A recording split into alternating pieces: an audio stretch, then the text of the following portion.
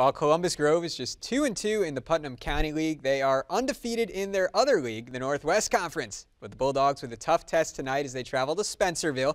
Bearcats in second, a game back of Grove and Crestview. And after starting 4-3, Spencerville has won 5 straight.